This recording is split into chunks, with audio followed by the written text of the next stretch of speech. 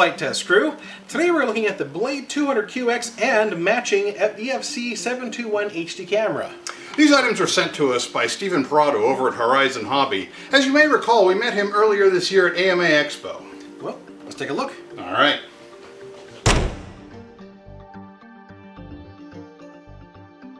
Okay, so let's take a look at the inside of the box. The little Leatherman here, and open the tape there. Okay, and here we go.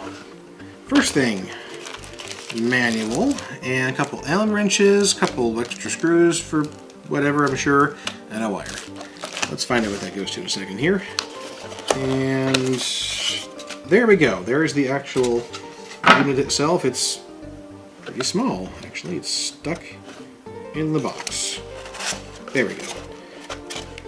That is tiny. That's really something. It's like a little microquad I built a while ago, but like cooler. Well, let's put that down. Here we have a charger. And let's see. Charger plug-in. This is a prop nut wrench. Looks kind of big for that. Oh, I see that side. Aha! We have our landing gear. That's right what the screws are for. A small battery. This is a 2-cell 800 milliamp. And looks like some extra propellers are in here. So let's take a look. See, oh, we got a whole set. So you can crash the whole thing once. And that's it for the box. So let's go on to the other box then. So this little box is the camera. And on the inside of that we have, it used to be charged before operation. A little tiny, oh look at that. A little plastic housing, just a small little HD camera. Huh, very cool. Little lens cap on there it looks like. Includes the, looks like charger, probably get the video off of there also. I do not, has a place for a micro SD right there. Which it did not seem to include, so I have to get one of those. So Velcro, a little mounting adapter for it. Servo lead, probably to trigger it or something, I assume. Screws. And a book, which is about the same size as the camera, or as heavy as. Oh, very nice. So that's that then. So let's get to assembly and take a look and see how it works. So I've been thumbing through the manual here. It's actually quite well written. It's pretty right to the point. It gives you some nice little diagrams. Tells you information about where the sticks, what they do. Has a nice exploded chart of all the pieces in case you break something. It's got, which actually my favorite part is, assuming you have a bind and fly, it has the parameters for different radios. So if you have a DX6 or DX5, DX8, it tells you what switches do. So no guessing there. It tells you exactly what to set them up, what to reverse, and you're good to go. So decent little book. So I want to charge this little thing while I'm assembling it, and I found this little cable here, and what it was for. This is an adapter for the charger for this battery's balance lead. So just right like that. And this end into the charger. And then of course your DC power. And I'm going to go charge this battery now. Okay, this should go fairly quick actually. All we have to attach is the undercarriage essentially, and the camera. So let's do the undercarriage first. A couple of little screws here, and little Allen wrenches for this. So pretty straightforward. Little pegs go in little holes, and that's it. Just a little screw, Allen wrench. Okay, nice and tight, not too tight. And let's put the other one on there. Again, our little holes up, and that's about it really. There are two Allen wrenches here. One of them is smaller than the other. I assume that's for something else, a little tiny screws to take things apart. So the bigger one is for the gear here. Okay, nice and tight. And perfect. This is a little bit awkward because the torque required to move it, put it on here requires you using it like this, and you can't turn it around and around and around, so I'd recommend a better tool than this, but this works. And next, the camera. So the camera mounts this little plate here, and the plate mounts to the aircraft. Now they included some Velcro, which actually isn't used for this aircraft. It's actually used for the 180QX. So if you have one of these, you can use this camera with it. It'll mount just fine at the bottom. So first thing, I'm going to insert the SD card first, so it's easy to get to. Just click that in place. And these little screws that were included are number 0 Phillips head. So put those there. A little screwdriver. This appears to be the front of this here, so that mounts to the camera like so. Then insert your screws.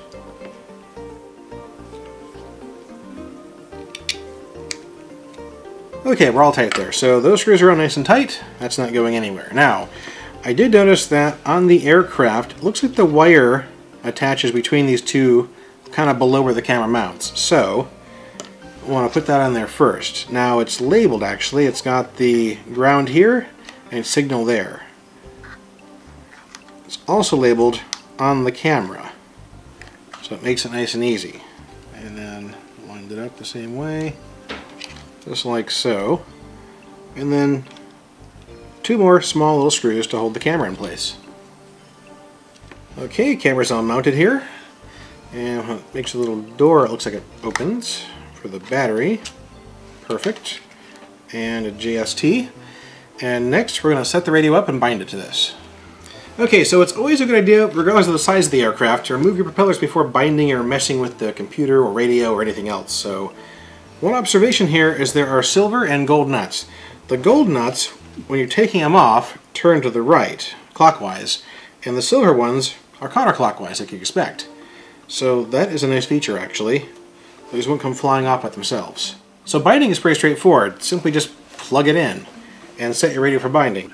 Okay, so just plug it in and you should get blinking blue lights. Wait 5 seconds. Transmitter bind mode and turn it on and it'll bind. Give it a few seconds. The light should turn green. There we are. We are bound. Let's put the props back on and go flying.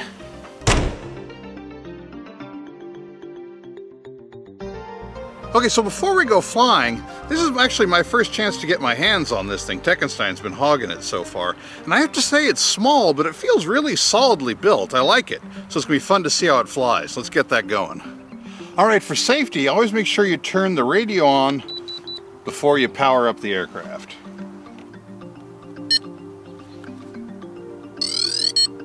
Alright, so I think the little aircraft is really excited to go flying now that we've got it powered up, but I just want to take a quick second to go over the LEDs. First, you've got some LEDs to help you with orientation. You've got 2 red ones in the front to match the prop colors, 2 green ones in the back to not match the prop colors there, and the light in the center here, which is green right now, tells you what mode you're in. Green is the most stable mode, where it allows you to make the least aggressive inputs to the aircraft. You've actually got 2 switches on the radio here which control the mode. This one here changes between most stability and an alternate mode. So I flip this up right now, that takes it into blue, which is sort of an intermediate mode. It allows you to make more aggressive inputs or makes the aircraft less intrinsically stable. And then you use this switch to change back and forth between the 2 alternate modes, which are the less aggressive and then full-on acro mode, which would allow you to completely invert the aircraft and do all that crazy stuff, which we never do here. And the last mode I want to show you is I'm going to secure the aircraft here. I'm going to turn the radio off. And as you can see, the light is a blinking blue light, so that means you've lost communication with your radio for whatever reason. So I'll go ahead and turn this back on. Light turns back to its previous color and we're ready to go flying. In order to start the aircraft, the manual says take both sticks to the inside and let them return to center. That doesn't seem to be working exactly as advertised. Observe.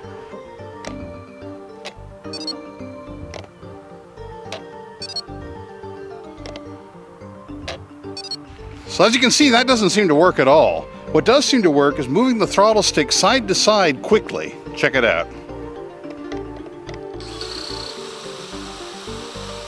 One thing I really like is the throttle cut. You push this button and the throttle stops spinning immediately.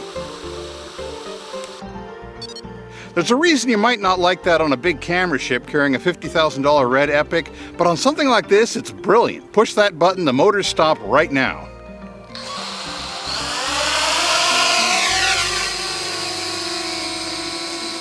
All right, so she's flying, flies well, full throttle puts plenty of climb on, like that. And right now I'm using the most stability mode, the position with the green switch. And she's a little bit laggy doing that. But I mean, this I imagine is intended as a trainer to get start with. So she won't do any hard maneuvering at all. She's really slow and graceful. And that's probably good also when you're thinking about using it as a camera ship.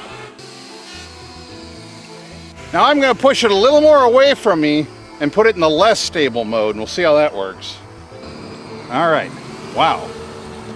As you see, she can make some pretty aggressive inputs in this mode. There is no shortage of power or maneuverability here. So it's a pretty potent little aircraft.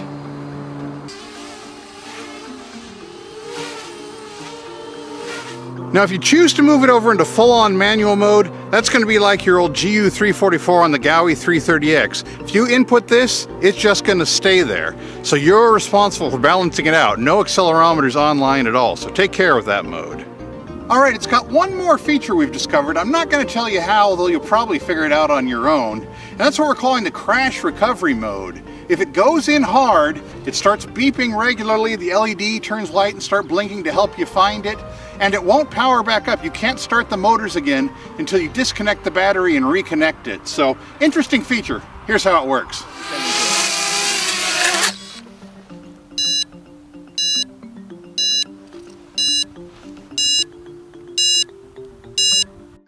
For our final aircraft performance test, we wanted to see how long it would fly with the stock battery.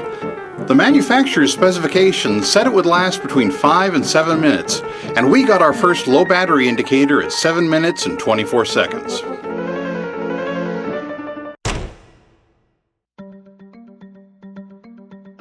So let's see how the camera works now. We'll just let this roll for a few seconds, so you can make up your own mind about the quality of the video. The two things that jumped out at us were the jello effect, caused by a rolling shutter and vibration in the airframe, and the watermark which is included in the video file.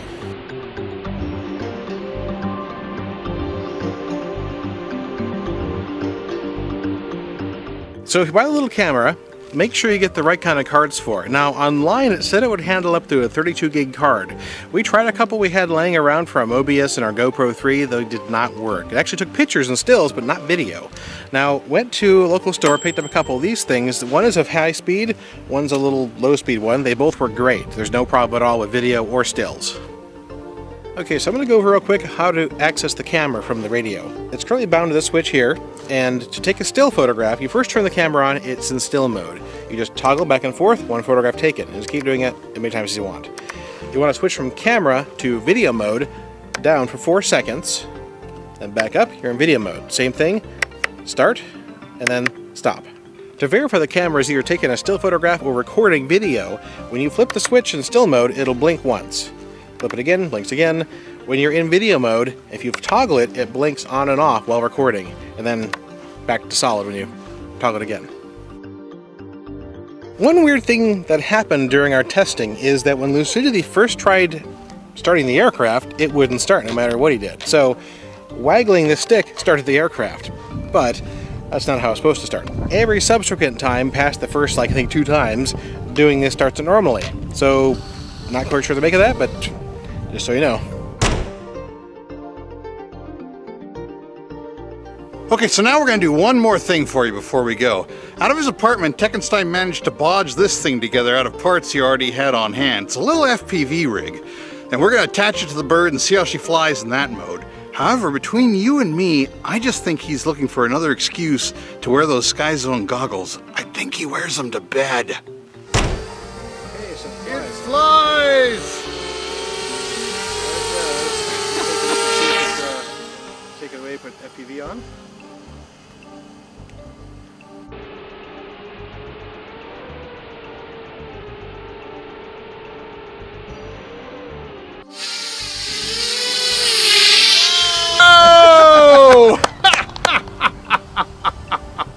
Well, yeah, but can you do it backwards? At the risk of grinding off our own faces. I mean, a tortoise? You nuts?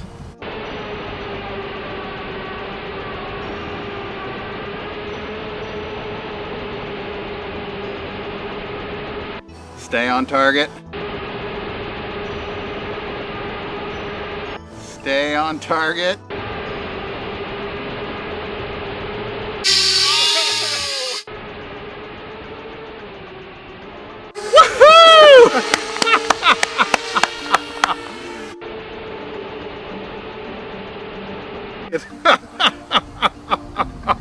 So do I get to try it?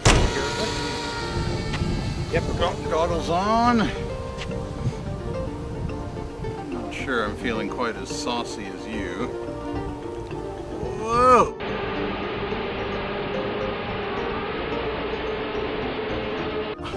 How saucy you feeling?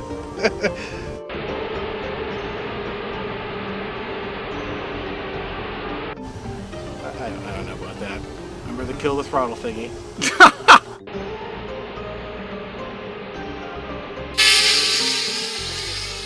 Perfect. Woohoo! Whoa! This is actually a fun little FPV ship. It is. That's great. If you'd like more information about the 200QX, look for our review in an upcoming issue of RC Sport Flyer magazine. Hope you're watching. See you next time. All right, fly safe. What do you think? Magazine launch? Sure. I'm gonna trust you.